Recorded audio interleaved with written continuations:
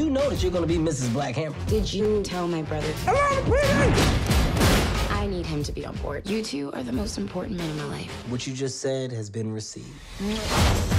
Why do I have to suck up to the brother just because she wants us to get along?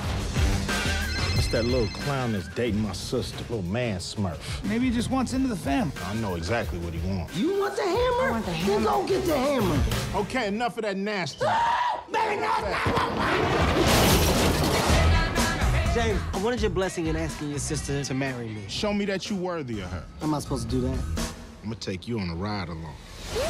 Kevin, welcome to Australia, man. Congratulations. Thank you, man. Congratulations. Give us a bit of a rundown and ride along in your character.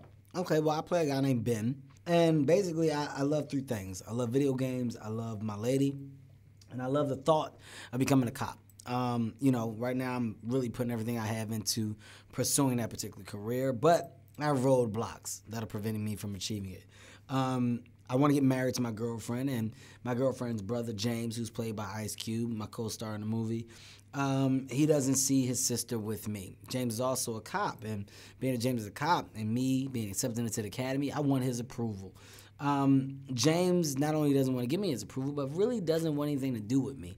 So, realizing that I want his sister's hand in marriage, he decides to take it upon himself to try to scare me out of being around him in general, and being in his life and his sister's life and being a cop. He decides to take me on a ride along and sets up a bunch of fake foolishness to kind of just get me out of wanting to pursue my dream. In doing so, I figure out that it's fake and find myself involved in what seems to be real police work. And in doing so, I end up helping him in what he is trying to achieve, which is taking down one of the biggest drug dealers in Atlanta.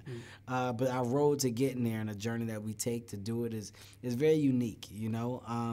It's an action buddy comedy, and when you think about action buddy comedies, you think about Lethal Weapon, you think about Rush Hour, you think about Bad Boys, you think about Beverly Hills Cop, 48 Hours, and the void has been kind of unfulfilled for so long, you know, since those movies and the success that they had. So we had the opportunity to do it and do it in a unique way, and I think we did. I think we achieved it. What I love about Ride Along that is, you know, it does have buddy cop elements, but the two characters, they aren't buddies. Ice Cube hates you. Yeah, hates my guts. Is he as intimidating off screen as he is on?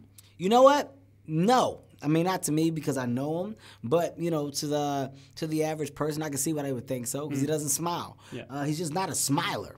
Like he's actually happy inside, but he just doesn't show it because he doesn't smile. I actually saw Ice Cube smile one time, and I heard a person say, "I didn't know you had teeth," and that's definitely a sign of someone who just doesn't smile. Yeah. But I mean, you know what? You can't deny this guy's his workload and his work ethic. I mean, he's done so much, from producing to writing to directing to acting. So you know, for me to be involved with him and having the opportunity to work with him, I jumped at it, and our chemistry on set was amazing. And obviously yourself, Ice Cube, some other big talented names like Lawrence Fishburne. Yes, John What was it like Leguizamo, working with Lawrence that guy? Fishburne. Yeah. Was his voice ominous as you walked on set? Oh man, you know, it was hard to look at him without thinking about Morpheus, just because I mean I'm such a fan of The Matrix. I'm just such a fan of Lawrence Fishburne anyway. Yeah. But the fact that I got the opportunity to say in my career I've worked with a legend like Lawrence Fishburne is huge. I mean, he's done so much, he's achieved so much, and we were lucky to get him. We were lucky to have him be a part of this movie. And the movie is as action-packed as it is funny. Yes. Did you do all your own stunts? I wish I could lie to you and say I did, but no, I did not.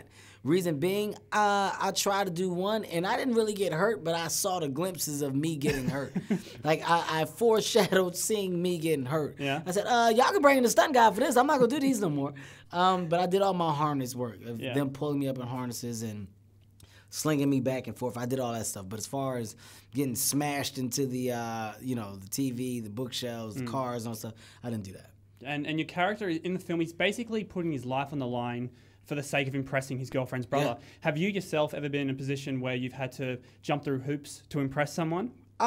You know what? I mean, I probably have jumped through hoops without noticing that I was jumping through hoops. I mean, I think as a man, when you meet a female that you're interested in or that you like, it's your natural instinct to try to impress that female, to try to jump above and beyond to get her attention. And once you have her attention, it's your job to keep it. So, as men, we do stupid stuff. So yes, of course I've done stupid stuff.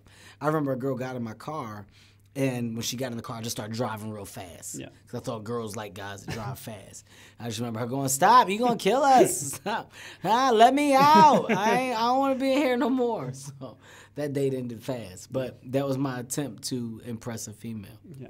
And you've got Ride Along, a couple more features coming out this year and next. You've got The Real Husbands of Hollywood on TV. You've established yourself as one of the biggest stand-up acts today. Thank you. Do you have a favorite out of the three or one that you prefer doing? I'm a stand-up comedian. Yeah. Before anything else, I'm always going to be a stand-up comedian. I'm never going to stray away from that. You know, I'm able to do movies and do them at the magnitude that I'm doing them because of stand-up comedy. So constantly going back to that and constantly reinventing myself and constantly giving my fan base something to laugh at is something that I take serious. It's a job that I've taken, and I don't see myself stepping down anytime soon. And we take those three mediums together, working with people like Fishburne and Ice Cube and De Niro, Stallone, even Robin Thicke and Nelly on TV. Yeah. Is there anyone that you would love to work with?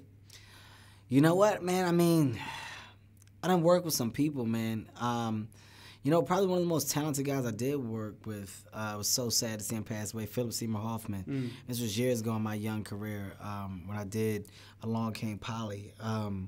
You know, that's definitely somebody I would have loved the opportunity to do something with at this point in my career. Yeah. It was sad to see him go. So many. I mean, Denzel. Would love to work with Denzel, Mark Wahlberg, Jonah Hill, Seth Rogen. I mean, my list goes on and on, man. A lot of my friends and peers are doing great things in the business, so you like to be a part of those things. So it's just figuring out what the projects are for us to kind of go back and forth with. Here's hoping, man. But before we head off, we know the sequel to Ride Along's been greenlit. Filming starts mid-year. Are there any spoilers, any hints about what this one's going to be about? No, the script should actually be coming in soon. We're supposed to start filming in July, actually, late June, early July. So I'm excited to see the script. I know the direction that they want to take it in, but, you know, I don't like to jinx anything until I actually see the material right now. So Kevin, we're waiting. Thanks so much, man. Welcome to Australia again, and Thank congratulations. Thank you, man. I appreciate it. You wouldn't last one day out here. I'm the law. Be afraid. This is crazy. Relax. You got 5 seconds to throw it back. This ain't no damn video game. You tell me what I need to know, or you going to jail with a bullet wound. Ain't telling you nothing. What Tell me where the body is. Tell me what I need to know. He shot me. Oh. Yeah, he shot your ass. You damn right I shot your ass.